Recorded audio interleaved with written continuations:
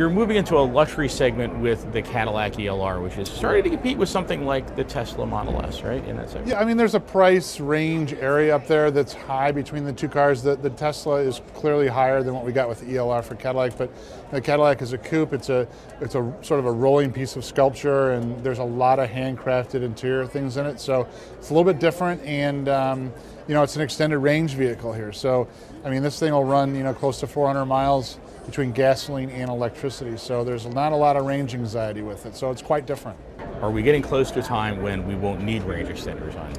Well, I think, sort of 200 miles sort of feels, I drive an electric car a lot. I drive an ELR and a Volt. I've owned a Volt.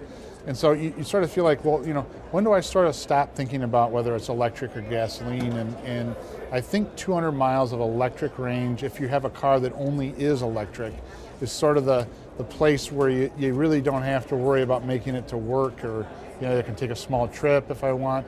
200 miles is sort of the, I could be an electric car buyer. That's sort of what people talk about, I think.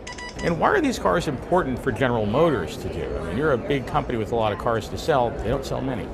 Well, we sell more than we did. It's not happening overnight, but it's very important because, again, the grams of CO2 and fuel economy thing that we have with these is going to be very challenging. So you're going to see electrification. The key is to provide value for that electrification and usability for the customer. That's what we're focused on.